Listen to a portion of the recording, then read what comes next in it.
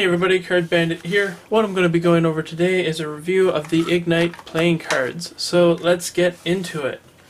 With the box, you have a really nice box right here. On the front you've got a nice flame design that's indicative of the Ace of Spades, which you'll see later, and that flame design continues on to both of the sides. You'll notice a slightly dark discoloration there, which gives it a charred feeling. The front also has Ignite in the center and then fine playing cards on the bottom there. The bottom of the pack has information about Illusionist. Like I said, the sides are left blank. On the top it says Ignite, and then the back is really neat because they did a nice charcoal feel on the bottom corners of the back of the box, just to give it that feel like it's been on fire. You've got that nice flame pattern all the way through. On the flap, you've got some information about Bicycle and the USPCC. You've got two flaps that continue the charcoal red design all the way through, and then on the inside it's plain white. So that is your tuck case. Let's get into the cards themselves. This is an entirely customized deck of cards. What you get with the deck is you get two ad cards. One says Be Different, Stand Out, and the other one is just an ad card for some of their decks. The cards themselves, like I said, are completely customized. So you've got a lot of neat aspects to these cards. The jokers themselves are completely custom, some of the most unique jokers I've seen. You've got two women, one with red hair, one with black hair, and they've got Joker written on the sides. The aces, I believe, are all custom. They've got a flaming pip in the center of each of the aces. The pips on all the cards here and here are smaller than your average bikes, which is neat. And you've got all the aces. The Ace of Clubs initially didn't have the flame design, but I believe they've changed that in the newer runs, which is why this one has one. And then you get to the Ace of Spades, which is very, very nice. Got a nice flame design on this Ace of Spades that continues a theme of the deck. Just really intricate, but you've noticed that they don't overdo the detail. Looks very simple, but at the same time very intricate at the same time.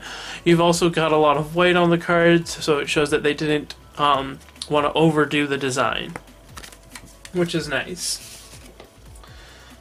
You've got the court cards. Now the court cards are all unique. Each of them looks similar to what I'm going to show you here. They've got a lot of the orange coloration all the way through. Each of them will have an orange sort of square box, and they'll also have this deteriorated edges to make it seem like the cards have been on fire.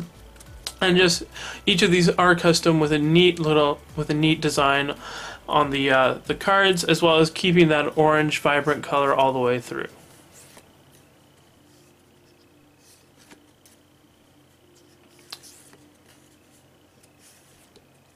So you'll notice that the court cards don't have a flaming pip like the aces. However, you'll notice that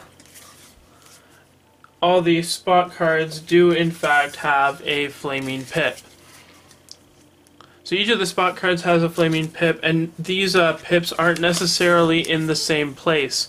So you'll notice the Seven of Spades has a flaming pip there, but the Seven of Clubs has one in the center. So the flaming pip actually does not necessarily stay in the same place. You'll notice that here the Ten of Hearts has one up there, whereas the Ten of Clubs has one on this side right here. So you'll see that they've got a different location for the flaming pips on some of those cards. But overall, just a really nice aspect to the cards that they added in that custom pip. So the cards themselves are really neat. Look at that back design, just very vibrant orange and yellow all the way through, with darker corners to make it give it that charcoal feel. And all in all, really beautiful back design on the cards. Mirrored back, so you can flip it around and it's going to be the same. And I believe they actually mirrored it both ways. So they mirrored it this way and this way. The feel of the cards is really nice. It's got a thicker stock than some of the Artifice decks.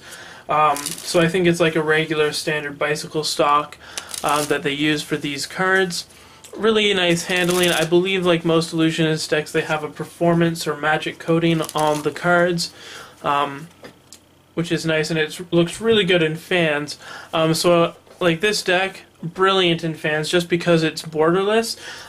Being borderless though, if you're doing magic tricks where the cards are face up, it's really easy to see where those cards are, especially in this deck where it has the darker side. So all in all, it does handle really nicely.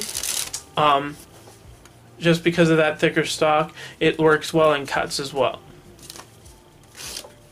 So let's get into how durable the deck is. This is a deck I've been using, another Ignite deck that I've used for quite a while. Still fans nicely. The corners and some of the cards did get bent a little bit, but the stock is really thick, so it actually makes up for that. It doesn't feel like it's been too badly damaged, even though I've been giving this a lot of use, and I'm still impressed that it fans as nicely as it does, probably due to that performance coating. All in all, this deck has held up really well. It has a softer feel. The only thing I'd say is that you will have some ink bleed through along the edges there. Not sure if you can catch that, but there's a slight discoloration on the edges where the ink's bled through, and I feel like that gives the deck a really soft feel after you've used these cards for a while. Alright guys, and that's pretty much the overview of the Ignite deck. If you have any more questions about the deck, feel free to leave those in the comment section below, and I'll catch you later.